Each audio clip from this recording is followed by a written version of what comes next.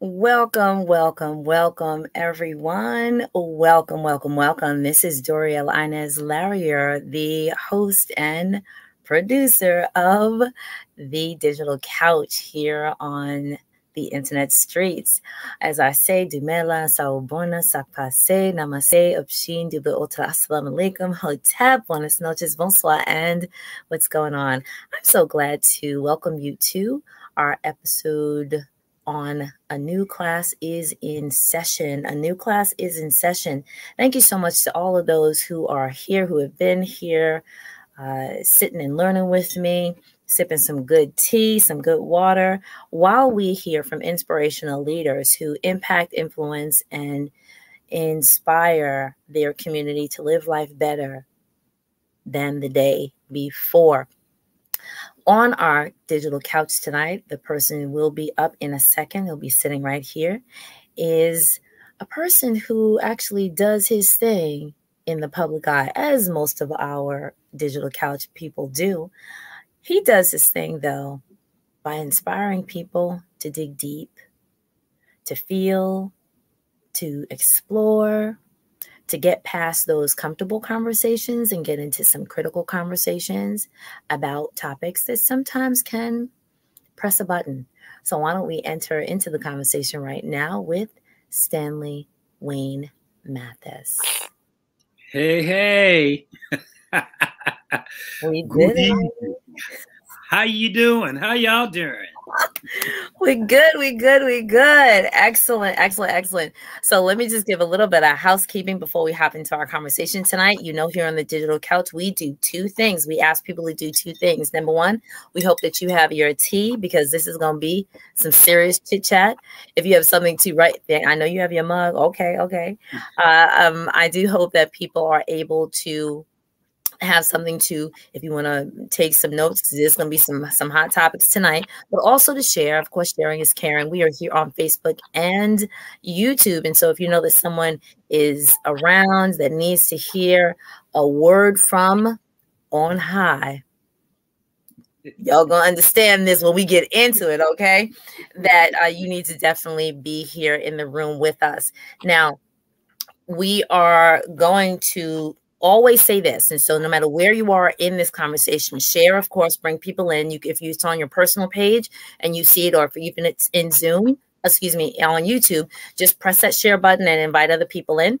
But also, if you hear something, I always say this, if you hear something that resonates with your spirit, I call it a poignant point, retype it in the chat. That way we can engage in conversation with you. We can answer questions if you have questions, or we can see what you're saying and then respond, especially right after the broadcast is over, because we want to stay in conversation with you. First thing I want people to type, no matter when you see this, if it's on live on the replay, is type PTTC. P is in preaching, T is in two, T is in the, C as in choir, because that is the code word for tonight's conversation. Preachin to the Choir. It's also the acronym that is used on Facebook and on Instagram as where you're going to go to find out Brother Stanley Wayne Mathis's content for tonight, and where to get your seed. Because 9/13 is the big day. 9/13 is a big day. Let's welcome Stanley Wayne Mathis. Hello, good evening. Hello. Good evening to you. Thanks for having me. Oh, I'm so honored. I told y'all I'm not playing. Y'all think people on the digital couch are like, no. This is serious things here, right? Serious things. I love it. Okay. So 9/13/21 is a huge day. Huge day. Brother Stanley has been working on a really, really big story. A story that is going to touch hearts, that is going to probably make a couple of tears fall down your eyes. It's going to make you lean back, fold your arms, and say, Might be that you're thinking, was he sitting outside my window? Was he hearing my conversation? Was he listening to me in the middle of the night because I was thinking that same exact thing? Brother Stanley, tell us what we are looking forward to. Tell us about Preachin to the Choir. Well, It's interesting that you say, was he listening to my conversation? This piece is a conversation amongst us. I remember Joan Rivers used to say, talk amongst yourselves. Well, this is us talking amongst ourselves. Right. So it's called Preaching to the Choir. We all grown up with that saying. We all know what it means. So it's like we're having the conversations. We've all been there. We all have a story to tell about this very conversation, and we can all relate. And it's called / an Inconvenient Truth, to let people know that this ain't Five Guys Named Mo. This ain't Sophisticated Ladies. This ain't Hello Dolly. Far from it. One of those pieces. There's a place for that type of theater, but that's not the type of theater I'm doing here. So it's an opportunity for us as a community, choir community, to get together and have this conversation, to have a cathartic conversation, and to heal. See, we don't have time to heal. We haven't started to heal from 1619. Right now, right. So let's dial it back a little bit. So we're going to give a little bit of framework here, as Brother Stanley is using the term we, our. Although this conversation is for whoever slides across these internet streets and catches this either live on the replay, the we and the us and the our pronouns are for a particular group of people. Now, of course, everyone can listen. Everyone, I'm so excited that you are listening. But the we, the our, the they, it's for a group of people that some may say in the greater society are part of the underrepresented group. I do not like to use the term minority because globally, the we are globally a majority. So maybe the numerical underrepresented group on this particular landmass. Is that a little easier to digest, Brother Stanley? I like to use the phrase marginalized. Marginalized. As I said once in an equity meeting, as they kept saying, well, the minorities and the minority and and I said, excuse me, who came up with that phrase? Because apparently people of color was not at the table when you all came up with that information. What is in that word? What is inherited in that word? Minor. I want you to know that there is nothing minor about me. So you have to be careful. And as somebody who considers himself a wordsmith, words have power. And so I don't like to use words. So is that a plane? Yeah. This is live. This is real. I'm on 10th Avenue, so I was like, oh Lord, is that me? But yeah, so it is a conversation for people of color. If it resonates with anybody else, absolutely, I have no problem with that. We're not known to be people to exclude anybody anyway. Sometimes to our own fault, but that's just our way. You know what I mean? But this is a time for us to sit down and talk about what's going on, because when we say Black Lives Matter, people scream all lives matter and blue lives matter. I'm like, well, we ain't here to talk about that. Not today, not right now. This is giving us permission to speak on our own issues, about our own community, about what we are going through from day to day, and not be gaslighted or sidetracked by other people screaming other things in our ears because they don't want to hear what we have to say. So this gives us permission, this piece. Excellent, excellent. Now, you have gone to, you've definitely had other moments on stages, right? On Broadway stages, on television, little snippets in some movie, a series. What makes this particular production different from the moments that you have stepped throughout the curtain to reveal, to uncover, to expose, if you will, a story that may or may not be connected with you. How is this different? Most of the things that I have done on Broadway, a lot of it, I mean, there have been a few that have been, I mean, when you talk about a piece like Jelly's Last Jam, that was a very special project. But most pieces are not, I'm being brought into the room to tell basically someone else's story. A lot of times, another community story. I'm asked to, to include myself and to step into the larger pool of the world community. But it's not usually, I rarely, well, on Broadway, I don't get to talk about specific issues that address us and who we are and what we're going through. There have been a few projects that I've been called to show up as I am, who I am, bringing what I am and what I have to the table. Most times I'm asked to just, come in, sing and dance. I call it the generic Negro syndrome. We just want the generic Negro. We want you here. We want people of color in the room. We want two of you. I'm usually the only fly in the buttermilk syndrome. But, yeah, you know what I'm saying? But it's rarely, whereas with Jelly's Last Jam, it was, with the exception of 2 cast members, was all Black. And with the exception of one of the Lion King, maybe 4 characters, but the rest of the cast were people of color, not just people of color, but from the across the diaspora. We had I'm having lunch with her tomorrow, Christine Yasanada, who came in and did the show with us. Wonderful dancer. We had people from the Caribbean. We had, of course, the South Africans who came in. We had the African Americans. We had all this mixture. We had one young lady who was Puerto Rican and Mexican. Beautiful. I mean, so that's not something you walk into a room.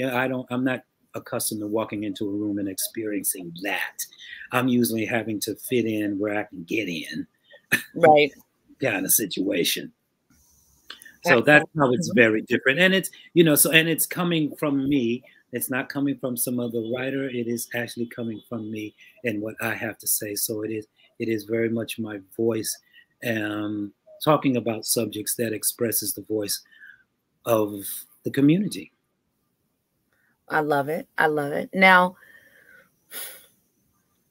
because this conversation is coming under the guise of, or under the arch, if you will, or the lens of a new class is in session, there have been conversations, there have been instructional moments, teachable moments, which is a term that we're using in these days, where the narrative, I'm trying to use all of our comfortable terms, the narrative is twisted according to the teller. How is Preachin to the Choir an Inconvenient Truth from the voice of the person on the inside? When I first started this piece, it really came out of, believe it or not, Facebook posts. Okay, listen, a whole lot of stuff be happening on the Facebook. I got hooked on that social media thing when I came off a tour from Book of Mormon, and I'd wake up in the morning and reach for the phone, and I'd started out by going to the birthday calendar. It was a great way to keep track of people's birthdays, and then after that, I'd end up on the timeline, and I'd see all these posts, and I see all of these posts, and in the Black Lives Matter protest and historical posts about things that happened, like Tulsa or the Red Summer or things like that, and along with that, the day-to-day actual live footage of us being literally brutalized by police, beaten, shot, tased, choked to death, you name it. And I had to figure out a way myself because I am an empath, but I don't like to turn away from things just because it's difficult. As a matter of fact, I want to confront it. So, but how do I digest this? How do I process this information? So I ended up writing about it. I would write about it. That was my way of therapy. It was very cathartic. Very cathartic. I was just about to say and that. so, but at the end, I'm like, oh, I looked around. I had 200 poems. I was like, wow, you have 200 pieces. Now what? So it appeared, and then, all of a sudden Spirit says to me, I do believe in being guided by the Spirit, whatever that means to you all. But Spirit said to me, you need to write a show. You need to write a piece. You need to write a play. Write, continue to write. Don't stop here. So I had to go through those 200 pieces and sort of put a format together.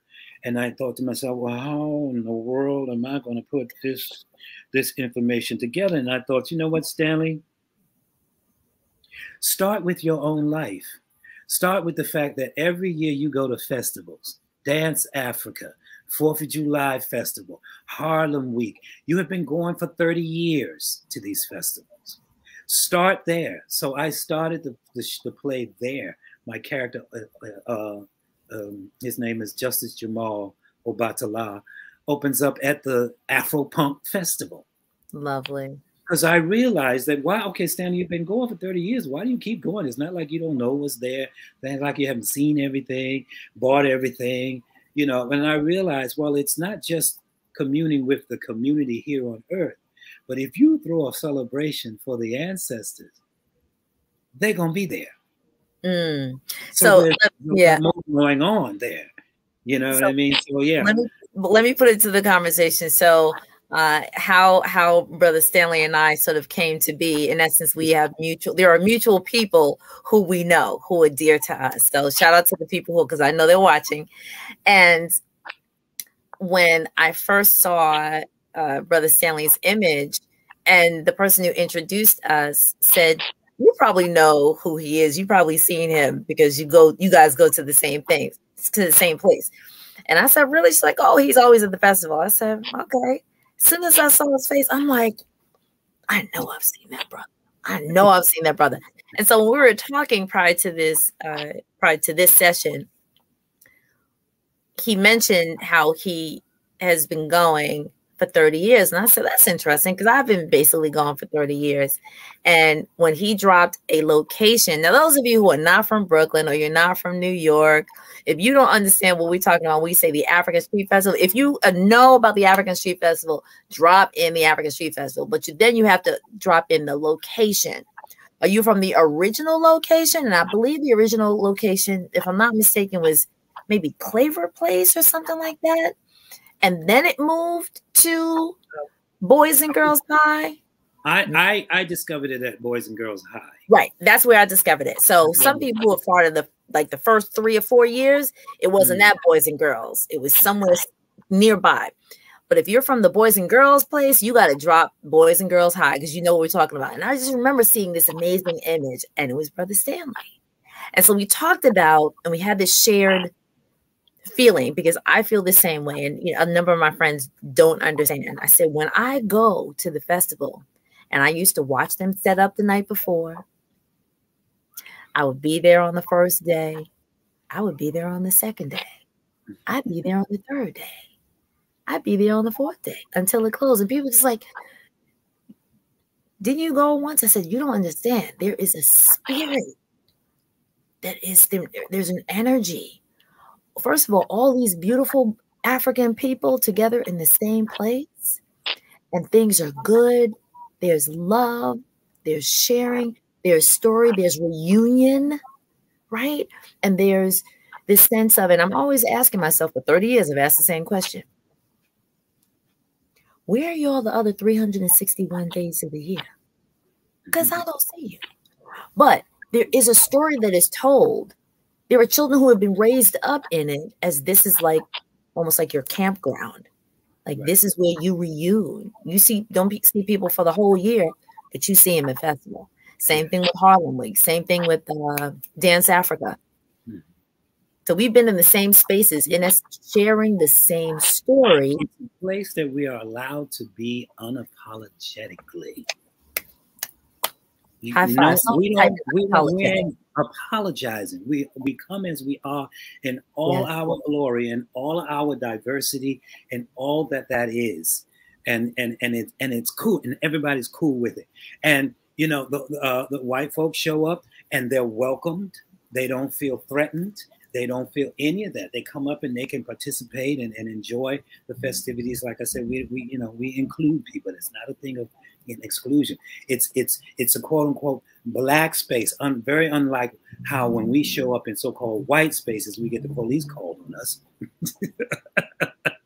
You know, if they show up at our space, we're like, hey, come on in, enjoy this. You know, yeah.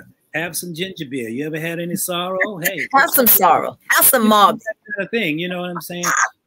So it is really a very festive thing. But it, as much as it is about the community, physical community, it's about the spiritual community. You know what I mean? My thing is, it has been, I've been called to go further and further and further back, and reach back and grab that African spirituality before colonialism, before slavery, before all of that. And so, as the word says, Sankofa, and I learned that when I went to Ghana, Sankofa, go back and retrieve what is rightfully yours. Yeah. I believe that. I believe that's where our strength is. We have been told to step over our past, forget about it, don't dwell on it, forget about it, let.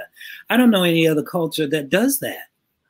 And we talked about that. So why don't we just pause on that for a moment? And so our conversation, and those of you who know, whether you don't even have to be, let's say in a spiritual space, in a historical space, in a if you were I'm going to say it the best way. If you were educated, because some other people may say educated, if you were educated in any school system that was not a progressive, let's say Garveyite type of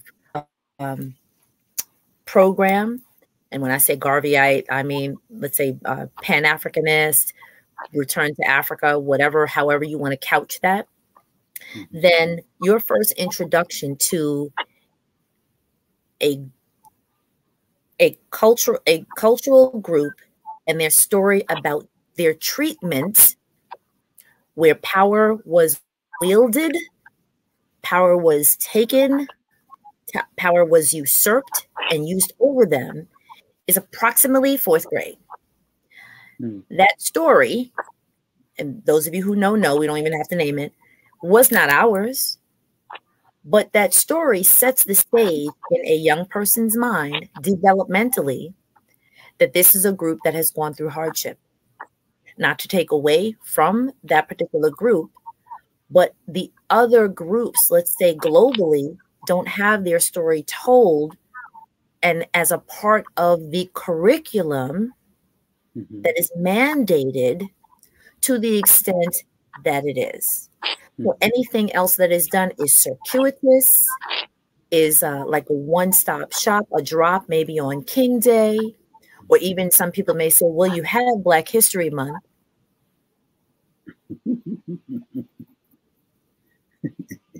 Well, I actually had a sister say to me on the timeline when we were talking about Juneteenth federal holiday, and I was like, okay, first of all, we didn't ask them to give us a Juneteenth federal holiday. We were celebrating on our own anyway.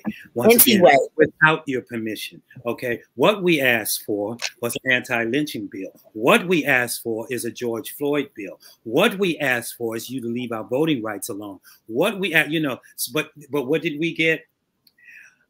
A federal holiday that everybody gets off, not just us, but everybody gets off. And so the sister's response was, well, at least it's something. I said, sweetheart, after 400 plus years, I don't deal with the least you can do. Okay. Right. We got to get out of that head. Right. Well, we gave you a slice of cake. We gave you a crumb. No, how about what do you people want? He's like, this is what we want.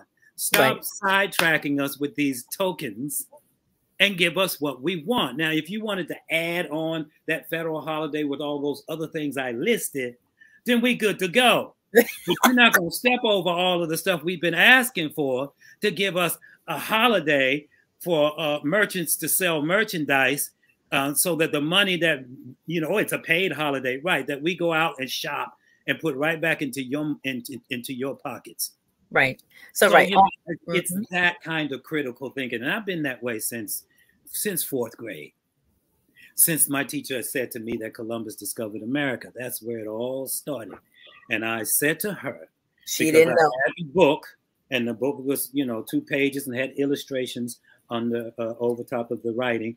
And then one side was the Nina, the Pinta, and the Santa Maria, with Columbus looking through a telescope, and across the way, he's looking at these natives waving at him. And I'm saying to myself, I said to the teacher, how can he discover America if somebody was already there?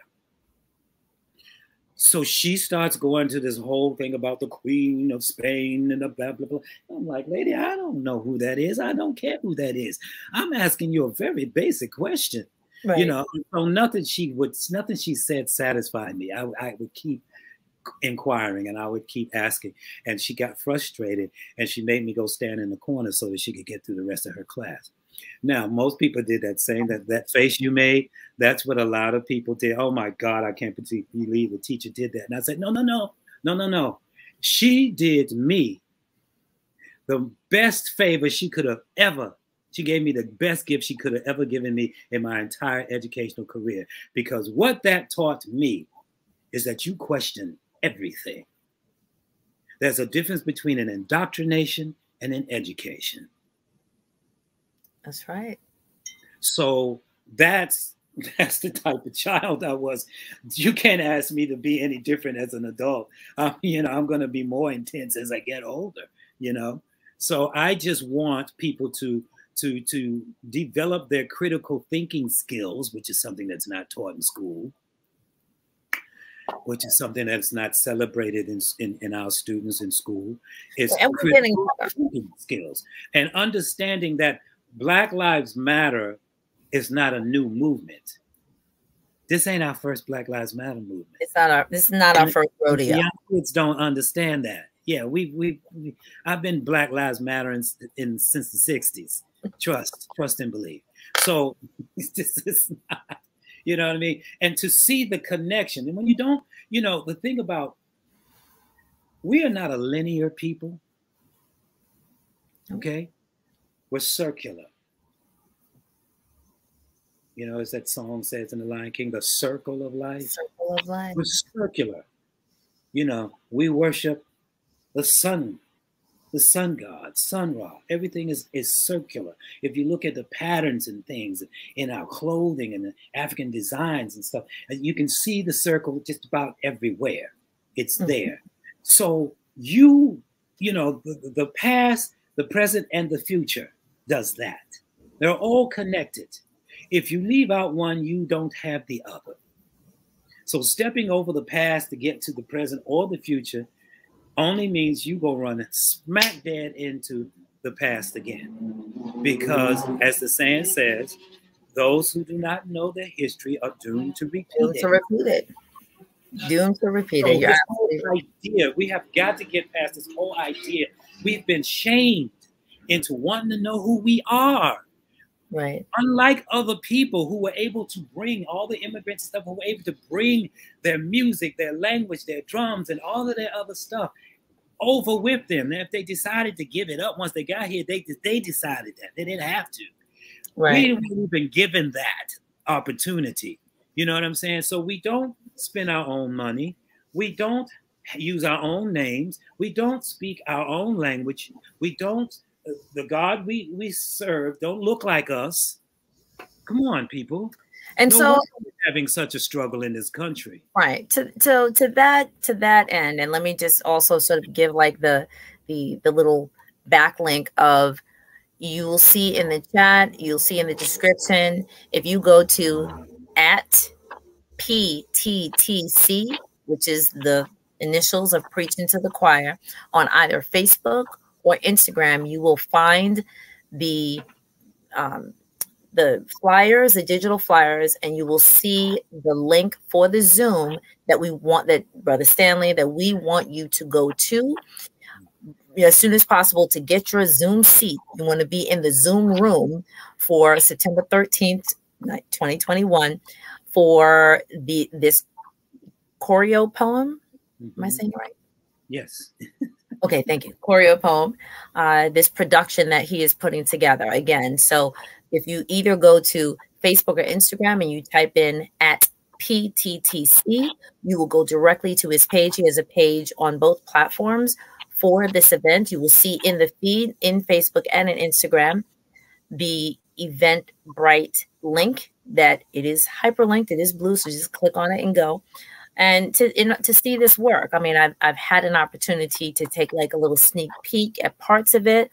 I am floored. It is one of those moments. If you are of, let me say, of the diaspora, those of you who know what I'm talking about, and you have seen Daughters of the Dust. Yes. I'm blinking because we need to like have a little pause moment. If you've seen Daughters of the Dust, if you've seen even The Color Purple, okay, if you've seen what is Suicide When the Rainbow Isn't Enough. Yes, part of it. For Colored Girls, thank you. If you've seen For Colored Girls, and now although these are female dominated casts, and some people have their own little question about that, that's not a problem. But the way the narration runs, thank you so much, Brother Patrick. I appreciate it. Thank you. He made a comment on YouTube. I appreciate you. So if you've seen any of these pieces of work, the type of narration that is done is akin to, right, Ntozake Shange. Yes, and bless her because she's just transitioned in the last few years. And Alice Walker, thank you, The Color Purple. So if you've seen any of these pieces of work, the narration style and flow and the passion that is felt when you hear these characters speak and tell their stories or tell their part of the story, it's a moment that literally you just don't have to sit back and be like, ooh, this is a whole mood. Like, this is a whole mood. I need to go through this. And so let's just try to pop for a moment into whether it be like critical race theory or the critical conversations or the uncomfortable conversations. You speak about this is an opportunity for us to not only tell our story or to hear our story, because sometimes, whether it be at the family gatherings or oftentimes, let's say the family transition ceremonies, like going to the funeral, where you like, oh, well, you didn't know the cousin so-and-so was actually, like the grandchild or the niece or the sister, because like the stories that get told. Sometimes we have to wait for those difficult moments to have these unearthings, right? Or these revelations. And this piece gives people the moment to unlock some of those doors. Unpack.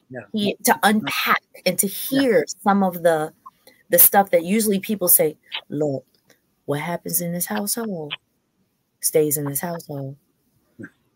Right? Don't go be putting that stuff out in the street.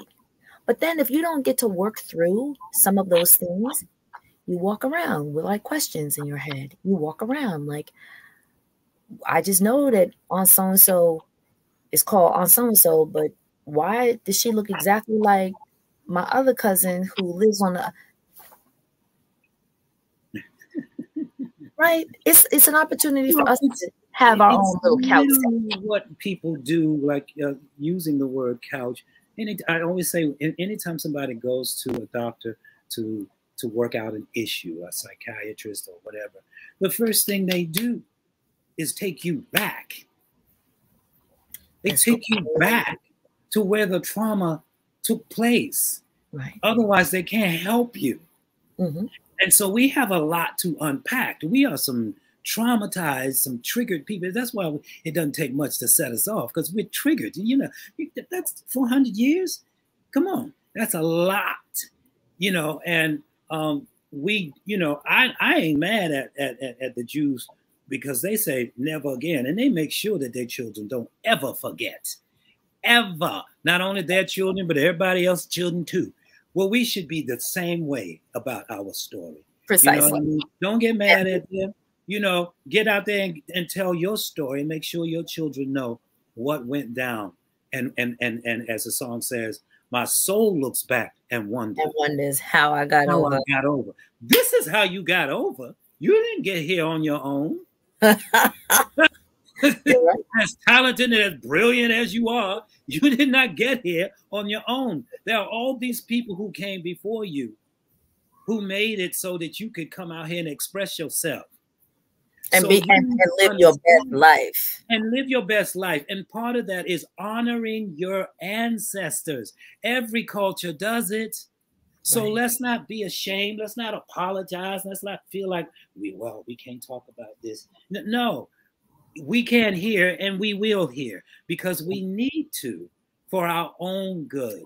Right. Now, I'm gonna throw something in, and I already know what the response is going to be. But again, this is a moment to have, as we do on the digital couch, have some critical conversations. So some people, and let's just say within the diasporic group. So again, there's people from other groups who will probably be watching this and like, oh, maybe I should take a peek. That's fine. Come on in, because everybody need to get educated, right? Everybody need to hear the story. There are some folks within the community who may say, you know, we're not supposed to talk about that. That's the stuff that we want to just keep hidden. But once again, if we don't talk about it, we can't move forward. And then we'll still have these paper bag conversations. Now, if you know what the paper bag relevance or relation is to this story, then you know. If not, we'll talk about that on another day, right? if you that's just not this conversation. But if there are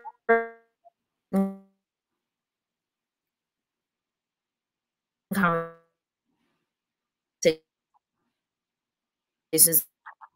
that we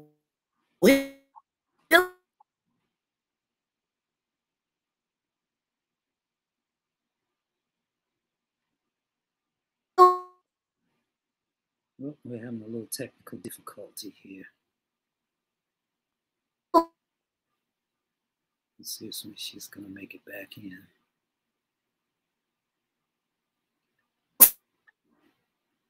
So that internet connection with all these storms and whatnot.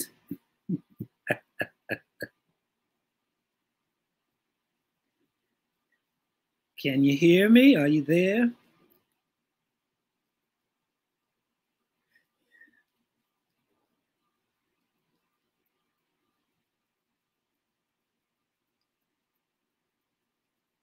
I don't know if she can hear me or not.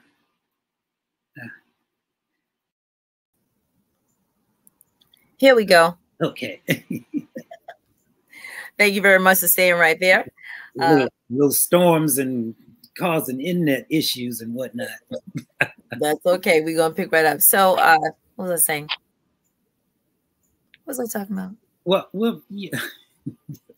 We're talking about the whole thing about just being able to give ourselves permission to talk about these secrets that we hold on to.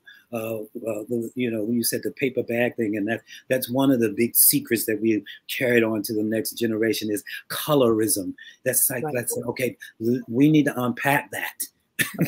Right. And some people will say, well, you know, like haven't we dealt with that already? No, obviously not. Right, obviously not. Once again. And so I was just having this conversation with some other brilliant people, and we were talking about the doll study. Now, again, those of you who know what the doll study is, then you know. Those of you who do not know, just look up the doll study. Very short. It was just a study of two dolls, a black doll, a white doll, and children who are preschoolers were asked the questions based on the color of the doll about characteristics and behaviors and likability. So if that's ringing a bell for some people, fine. But this is what we're talking about. And so even now, with who is being profiled more, And we're not talking about 10 years, 15 years ago when racial profiling was an issue. We're talking about right here and now. Up until even a couple of days ago, I go in to make a purchase, and it was a sizable purchase, and someone says to me, well, if they presumed my economic ability, and they said, well, here's the payment plan, like over 24, 36 months. And I looked them in love, dead in the eye, and I said, I'm buying it now. And the person literally said, oh, well, okay. And okay, all right. So there at times is this own sort of intra expectation. Not even talking about folks who are, let's say, similar to us. We are sort of raised to think, well, when we walk into places, when we do things, when we step into rooms, when you step into a room, when you step into an audition, right? Some people may, and I hear this about folks who are in theater, some people will get typecasted, right? Based on whether the cultural background, the linguistic background, or the colorism issue.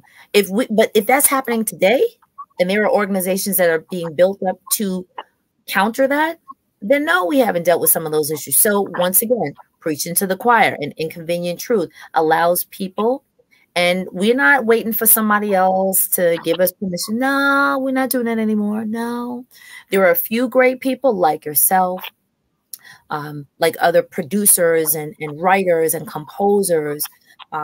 Even I was having this conversation about Hamilton earlier, and how, that brother was like, hey, we're going to talk about this. Or what's the thing? Wash the Heights, right? But the people who are leading that charge and who are setting the people as it's called the principal, like the main leads on that. No, there are going to be people who are going to be representing from other groups that have, quote unquote, prior to this, been marginalized. Well, no longer are we marginalized. We are stepping, but Tyler Perry, an example. He's not waiting for other people to let him in the room. He done bought his own building. He's not waiting for somebody to sit him at the table. He bought an entire, an army of desks and chairs and walls and windows and doors. And so thank you so much for bringing this story to us, and allowing us to have another opportunity to breathe. Yeah. Another opportunity. We can't afford to drop the ball this time with our youth. And I'm at a certain age now where I realize it's more important than ever. Bridge that gap. It's a gap that doesn't have to be there. We can bridge that gap and not leave them in the wind, not understanding why things are the way they are and why they behave the way they behave. They don't understand. Like, I had a class the name of the class was Sankofa, and they did a piece from Intizaki's piece called oh Lord, it went right out of my head. Spell Number 7 is the name of the piece. And the opening number is 10 little pickaninnies all in bed. One fell out and the other one said, I see your hiney, all black and shiny. I see your hiney, all black and shiny. And these students, they were in their 20s and 30s, had no idea. I said, have you all ever heard that children's song? I grew up with that. It's a song. So, when they pick it up, they're going to be, I see your hiney, all black and shiny. I see, because they don't have a reference. Right. When you have a reference, there's no rhyme embedded. I see your hiney, all black and shiny. If you don't hide it, I'm gonna buy it. Right. You know what I'm saying? That's what I mean by going back and retrieving what is yours. Those things that we've been taught to be ashamed of. Because if you don't, people will come in here and do a better version of you than you. It's happening. It has happened. The whole color line thing, we've all grown up with. If you're black, get back. If you're brown, stick around. If you're yellow, stay mellow. If you're white, you're all right. Yeah. These folkisms, right? that has been passed down to us, that all of a sudden this generation don't really know anything about. But a lot of times our writers who write for us and about our culture and our community, they will include these things into their works. And so you need to know where to go when, you know, when August Wilson says the city of bones. Yes. You need to know what that is. Right. Now, so actually, this is actually a conversation that I will probably, or it's a phrase or it's a question that I will definitely continue to add into this particular series, which is a new classes in session. So whether you say it's in part critical race theory, in part being unapologetically, I'll just say diasporic. Mm-hmm. When, and you don't have to answer this question, but this is going to be my, again, an answer that makes sense. People say, make it make sense. I want somebody to make it make sense to me. At what point do we share these folkisms, as you say? And one person who I hope to have here really soon said, like, quote unquote, when it's developmentally appropriate. Let me get right up close and personal. When is the talk? When is the, right, for who? When is the talk appropriate? For who? Right? Why are we, see, what we do is we tailor and everything according to white folks and how they feel. You know, there's a saying, you know, that you all in your feelings. They get in their feelings, and we get worried about them getting in their feelings about things. As one person said that to me one time. Well, I just feel like I'm under attack. I said, well, I don't have time for your feelings. My life is on the line here. Right. So, you know, your feelings will pass. You know, that's a very momentary thing. Right. But if I get killed or tased or choked, that's the end of my life. And my family has to carry that legacy from generation to generation. Meanwhile, you on to some other feeling. So I don't have time for your feelings. We got to stop worrying about them. We've been doing that for 400 plus years, and they still ain't got it together, which means there's nothing that we can do. That means that's their work to do. Now, what I'm interested in is going back and undoing all the trauma that we have, that we keep carrying into generation to generation. Right. Now, of course, that you are taking on in the way that you can through this choreo poem, through Preachin To The Choir and Inconvenient Truth. You have put on, let's say, the superhero cape, if we're going to use that analogy, or you may say the legba beads, right? Because, you know, I know. Or you are picking up the sage brush. Come on, thank you, right? In order to, right, cleanse the atmosphere. Like, we need a new room. Self-care is necessary. Self-care is essential. If we want to tag the self-care sticker, you know, to this moment, then we can tag this self-care to this. If we want to say this is part of the NAP ministry, right? Again, I'm trying to use these like sort of wellness tools that we're throwing around and associating it or adding the taglines to an extent to make it palatable, to an extent to make it understandable and relatable to people who are listening and watching and trying to find some moment of, I need to have a place for myself. I need to be able to work through whatever it is. I need to be able to walk into a space as myself, quote unquote, living my best life. But you know what? You can't live your best life if you don't understand the life that you have lived and the life that people think you should live. So that when you walk into a room and someone says, well, let's just say there's a seat, think of a rectangular table, 4 or 5 seats on the sides, one at each of the heads. Depending on what room you walk into and who you are in that room, some people will just go walk to the head and some people will go sit on the sides. A person who, let's say, in certain rooms may be marginalized may think, I know where I kind of want to sit, but right? But what will I be? It's the thing we do when we walk into the room and there's only 2 or 3 of us. And we don't want to gravitate to each other immediately because we know the white folk are watching and that the white folk are going to feel uncomfortable. And that, that's why I'm saying that everything we do, as Toni Morrison says, is gauged under the blue-eyed gaze. Ooh. We got to stop doing that. You understand what I'm saying? We're not doing ourselves a favor and we're not doing them a favor either. Okay? You need to come as you are. They do. Okay, so that's what I'm saying, and that's what I want the younger generation to understand. It's not about being arrogant or bullheaded or anything. It ain't about any of that. It's about stepping into your power. We didn't have, I know my family, we didn't, dirt poor. We didn't come from the upper middle class, Black families, and they do exist. Of course. Everybody in America ain't poor. Okay.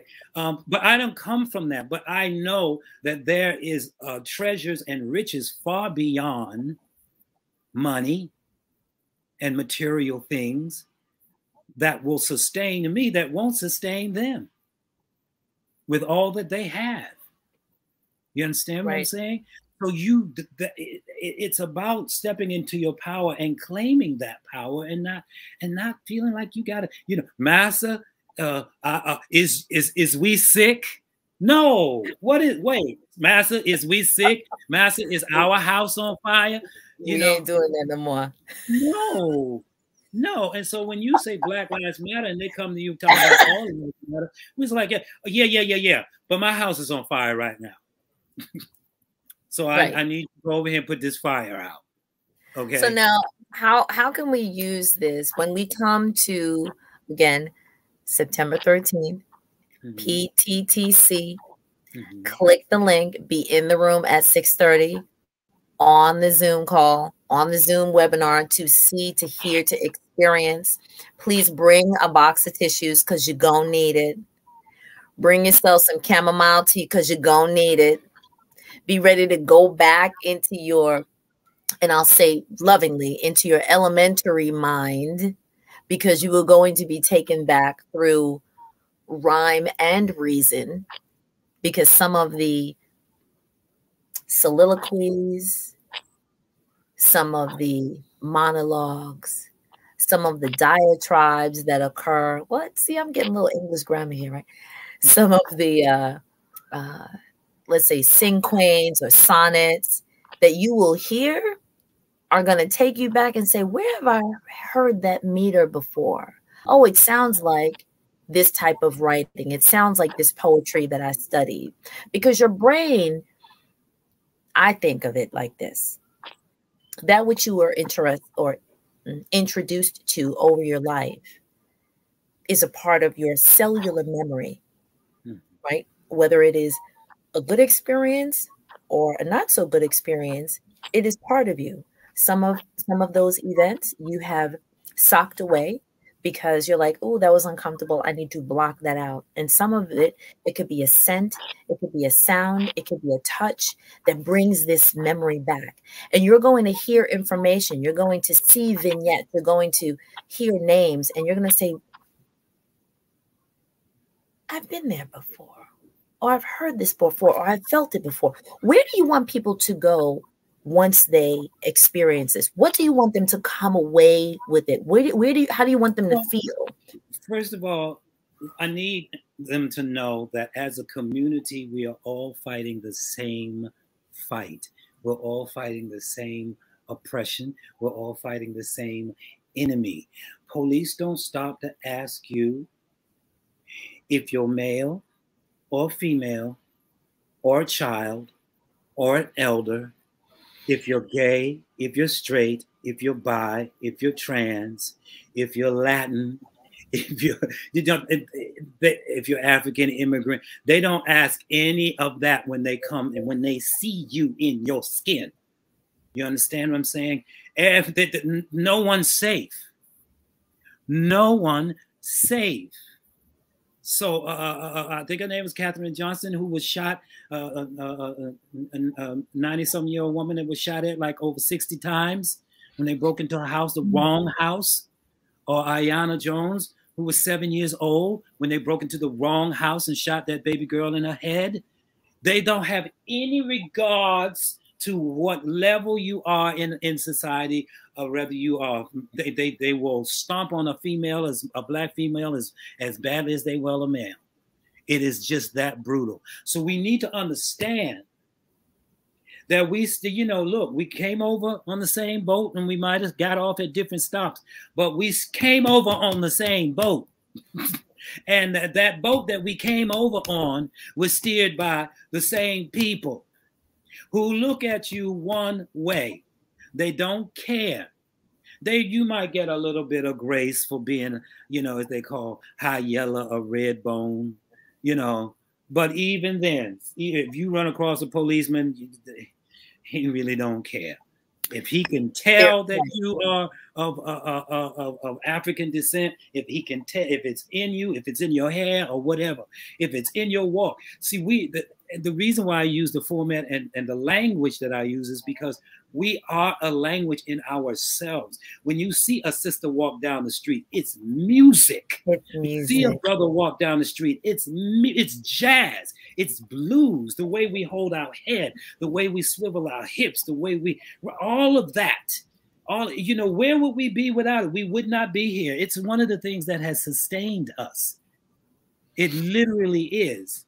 So I want to definitely give a shout out to those family members who are in the room, those people who have been with us during this entire period, the people who are not just watching us live. I'm trying to make sure I could see everybody who's on the side, who have not just watched us live, but will watch us on the replay. And thank you to the people in law enforcement and the military who do the good things, who do the right things, the people who are representative of the communities that they live in, because this isn't a monolith. It's not, all blue, doesn't see red, let's say. Oh, that was an interesting way to say that. But those who do the right thing, like I really, really respect the people, again, who do live in a community that they serve, or who are important. Right. Of course it is. Like one of the problems with our policing is that those people don't live in our communities. Right. And so I want to make sure that we're not saying that everyone who's in blue is a monolith. And so those people not only that live in the community, but who intentionally do what I guess in the 70s and 80s was called neighborhood policing. And so they knew the people in the community. Right. And of course, there are all of these, to an extent, like strategies, if you will, with community, like community councils and, community boards or where people are trying to sort of, make connections so that the police, you always stand on this corner, but that when you see this grandma walking up the block, if someone says, hey, something's happening in Stone, they're like, well, wait a minute. No, that's where grandma so-and-so lives. Let me go check on that because I know her, right? Versus like new kids. It's important to know, because people always think that we're bashing police or whatever. It's important to know that it is not even about that. It really, it's so structural. It's so systemic that even good policemen or policewomen find themselves doing things that they don't even think is right to do, but because of the way things are set up systematically, you can't tell me that if your son went to school with my son and your mother went to church with my mother and we all went to school together and know each other by first name, that you're not going to police us differently. When you go to Chinatown, you don't see a whole bunch of white policemen policing Chinatown. You're right about like people in Chinatown. You're right about to Rodale Drive. You don't see they look like the people at Rodale Drive. They ain't making that kind of money, but they look like the people at Rodale Drive. But you go to Harlem or Brooklyn, and there's all these. It looks like a foreign occupation. So there's just something structurally wrong set up. You know what I'm saying? I don't get into this whole thing, and people always say, "Well, there are good cops out there." I know that, but we could talk about cops all day, but that's not going to stop us from getting killed and going through suffering from these situations. So I want to address the issue. Sure. I'm not knocking, we got, most of us have policemen in our family, somebody who's been a policeman or a judge or a lawyer, so that's not the issue here. And that's why, I mean, a lot of people will bull skate you by, this is how they shut down the conversation by saying things like, well, I don't see color. Stevie Wonder sees color. Okay? That's why we have sight. Don't say things like that. You think you're being liberal and open. You're actually not. Because if I looked at you and says, when I see you, I don't see a woman. I just see a human being. No, I don't get to negate the fact that you're a woman in order to treat you equally. Right. I see a woman and I still need to treat you equally. None of this. Right. That approach does not work. You know what I'm saying? Going forward, we can't be doing that anymore. And so that's the thing that's in this piece. It's like we're not gonna skate around and talk about the niceties. We're not gonna do that. There's a piece in it called Loxodonta. And Loxodonta means the African elephant. And so the piece is about the African elephant in the room. And it derived from a point where I was in a cast party and all the creatives had come out of town to our opening night, and we're all chit-chatting and they're talking about all the things that people talk about at parties. The weather, the game, the Olympics, whatever, everything. But the fact that Tamir Rice got killed yesterday. We're not going to talk about that. We're not going to discuss that. We're not going to have that conversation. And so when people would say things, and I remember the woman saying to me, well, there's no such thing as race. Oh, Lord. That's supposed to shut down the whole conversation. And it often does. And they don't even realize that they're doing it themselves. That, you shut down, somebody tries to have a conversation, and here you come in with these blanket statements. Mm-hmm. Or the body movements, right? Or the body movements of, well, yeah, the him and Han and all of that. And I'm like, so we're going to talk, it's like, so there's a line in that piece that says, we even talk about Serena and Venus as if she's not standing next to us in the room. Right, like talking, like someone said, was it you and I who were talking about this? Like, let's say someone walks their dog, and then the person will address the dog, but not address the owner. Yeah. What is that? You know what I'm saying? So that is the type of things that if we're going to change things, my attitude, and that's what the piece says. No one's coming to save us, Black people. We're going to have to save ourselves. We're going to have to put ourselves first for a change. And when we lose people, and all the way back to our ancestors, but we starting from today, say their names. Yeah. These were people who were dear to us. Right. These are our children, our nieces and nephews, our aunts, our uncles, our fathers, our mothers. Right. And the problem is that it's happening so fast in succession, and with social media, we don't even get to grieve as a community the last person before another 2 or 3 of them is right on top. What do we do with that? So this is saying to us, let us as a community take a moment to grieve, to memorialize, to say their names. Yeah. They matter. If you say Black Lives Matter, then make them matter. Also, when white folks talk about diversity, they talk about Black and white people. There's more to diversity being Black and white. You know what I mean? There's male, there's female, there's gay, there's heterosexual, there's bisexual, there's transsexual, there's a Latino, there's all these other diversities there. And so Spirit told me, well, I know that it's typical that Black men are the ones who are getting killed a lot, but we're going to address the community, the entire community. So we're going to come in, we're going to talk about the fact that there's 64,000 Black women and girls have been missing, and nobody's saying anything about it. We're going to have that talk. We're going to talk about the fact that in our own community, that trans people are being murdered by our own people. We need to have that talk. We need to have that talk about how gangs are killing each other and killing people in our own community. We need to have that talk. So that's what I mean by inconvenience. I'm not here to be nice. This isn't. I'm not playing with y'all. I ain't for play. Right, we ain't for play. No, it's serious.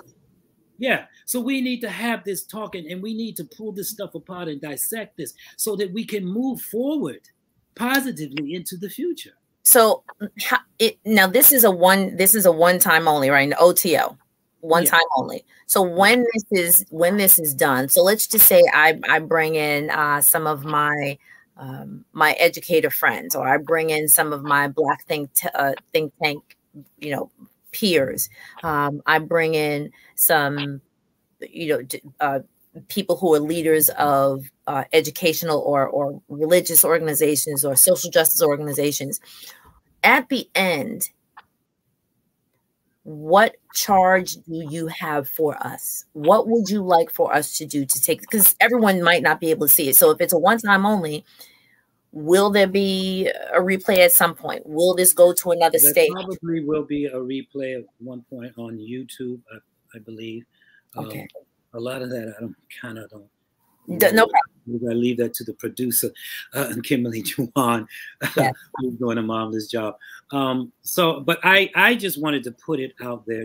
Basically, the reason why I even did this visual project was because Kimberly called me up when we in last year in the midst of the pandemic. What you doing? I said, I'm just keeping my head down trying to get through this. She was like, well, what you doing with the piece? Because she had done a table reading of it.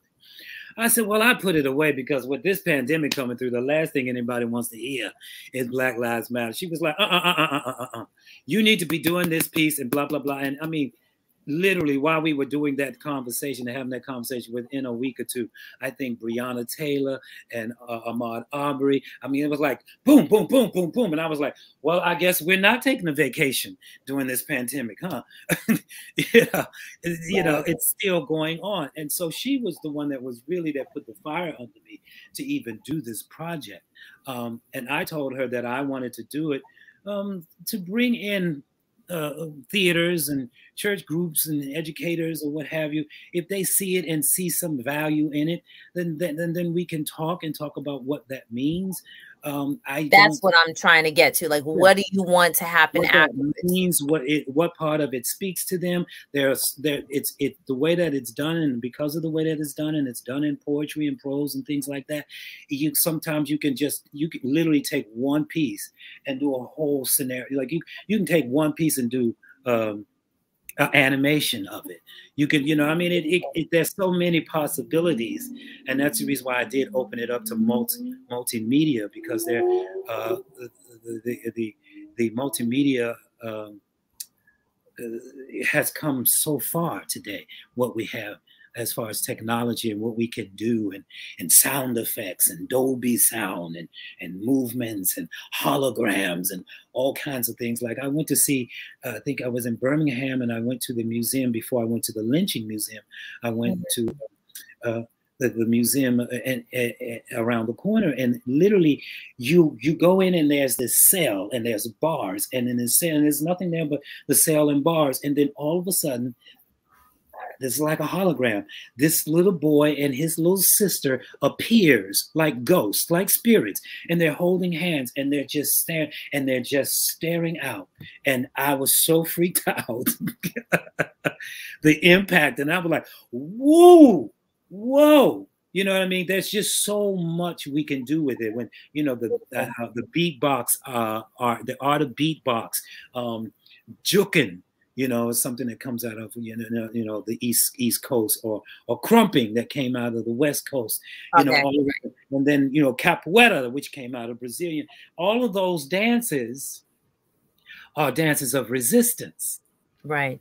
And if that's the way that the story is told, then that's why I said if we didn't have our music and we didn't have dance, we simply wouldn't be here anymore, because that is how like I said, your souls look back and wonder. That is how we got over. This is how we got through. This is how we remain today.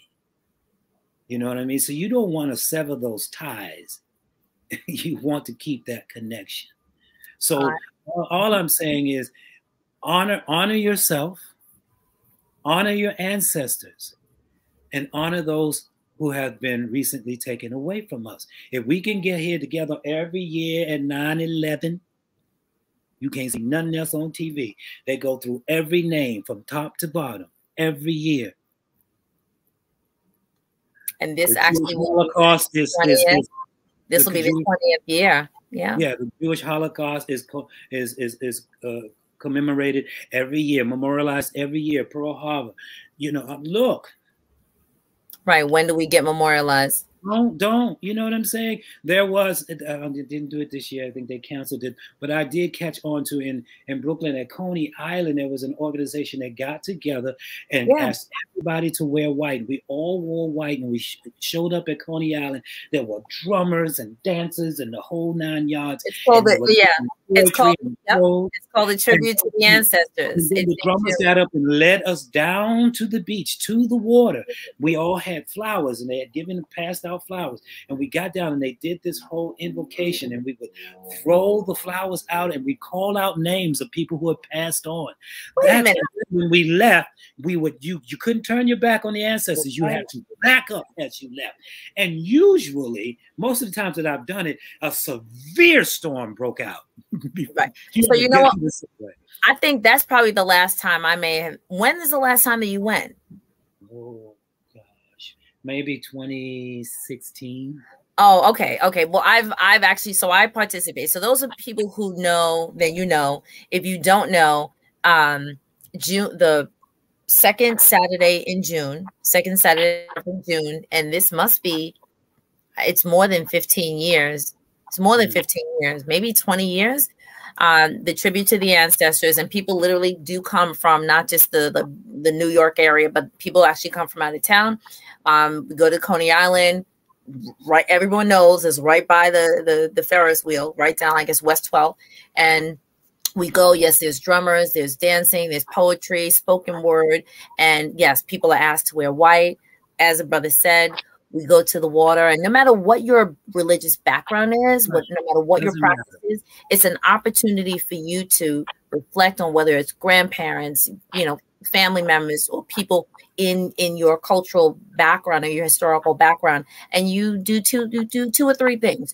You say their name. If you want to offer something to them, because the thinking is, we know that they came across, or that there were millions who came, thousands made it. The people who decided they were not coming to these shores, their bodies and their souls are still out there.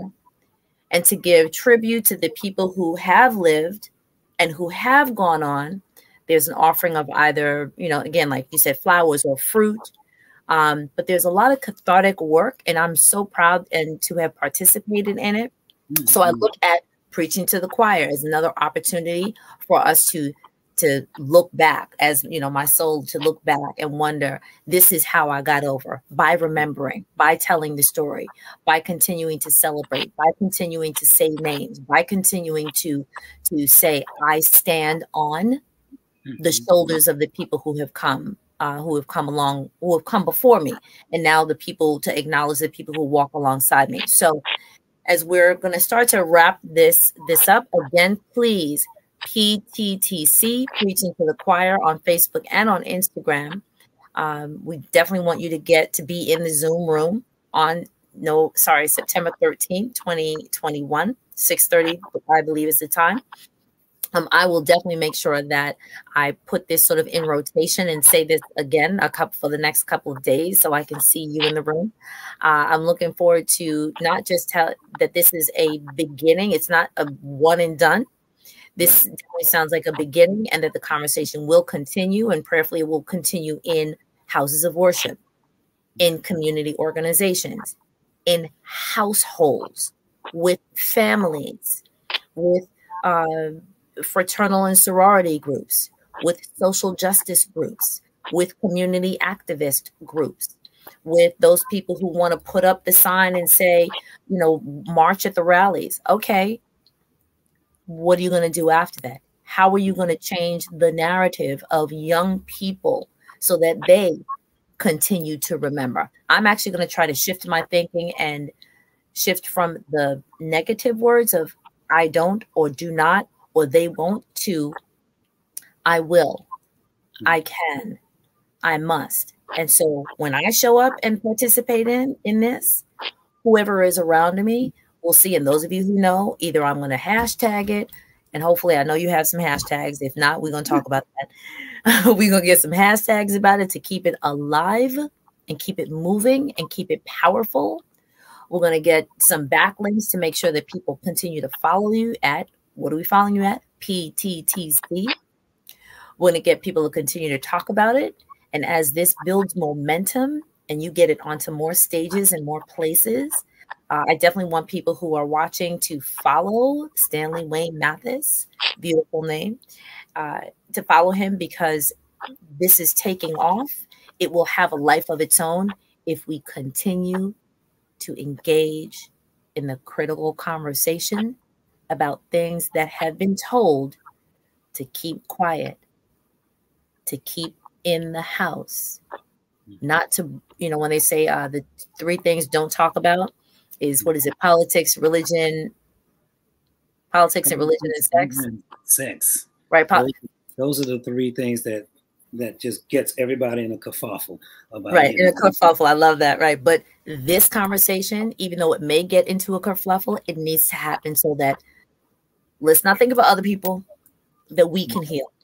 And let's not get caught up in our personal identity politics amongst ourselves. Like I said, we're all facing the same dilemma here in America, and we can't afford to have that going on. We need to come together as a group, as a community, in order to fight this, to fight systemic racism, to fight economic racism, to fight all of that. We need to do that. And it's you know, Black people, I love you. You're very giving and you're very loving and you look out to everybody else. I'm just asking you to look out for yourself for once, for a change, please. Okay. Right. Integration was a Trojan horse. You know, in my mind, it all started with integration, because once we closed that door and came to their party, you know, with their, as I say, grape infested potato salad and onion bits over string beans casserole. Not the green bean casserole. No. We show up and we don't, you know, we show up with aluminum foil and Tupperware. Meanwhile, they done broke in our house and took everything.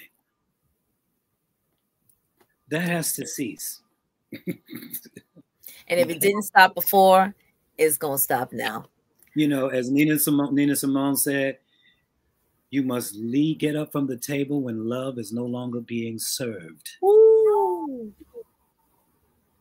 Okay. I needed that word. Thank you, all right, folks. So what are we going to do? We're going to click that link. So if you see the link, that's the ticker that's going across, it says eventbrite.com, Preachin To The Choir, and Inconvenient Truth tickets. It will be in the description for this showing, and I will leave the cover up for another few days. I will be referring to this over the next few days. So if you say, oh man, I really wanted to catch that, but it's gone, I will continue to put it up because I want as many people from as many different layers of the community. Again, social justice, religious organization, fraternal and sorority organization, civic groups, the teachers, the preachers, etc., to be a part of this so that they can take this word, and as more people are moving back into the building, whatever the buildings are, that some of the residual of this can be woven into the instructional material. If y'all know what I'm talking about, you know what I'm talking about. Or into some of the water cooler conversations, or into some of the parking lot conversations that we have, where some of the stuff that we talk about is fluff. Let's get past the fluff. Let's get to the facts. Let's get to the facts. Brother Stanley, Wayne, Mathis, it has been such a pleasure to have you on the couch. Please remember, everyone, at PTTC, Preachin To The Choir, and Inconvenient Truth, please be in the room. Please continue to watch out, not only for Stanley, Wayne, Mathis, but for what we chat about here on the Digital Couch. We're inspirational leaders, inspire, instruct, and influence other people to live their lives a little better than they did yesterday. Thank you so much for joining us on New Classes in Session, and we look forward to seeing you at other Digital Couch Conversation. So to all, thank you so much for joining us. Thank you for the people who are in the chat. And if you have any other questions or comments, we will catch them after we complete the broadcast in the next few hours to say a special hey. And we love you all. Peace and blessings. This is Doriel Larrier of Larrier's Education and Resource Network, where I plant seeds to help you grow. Good night for now.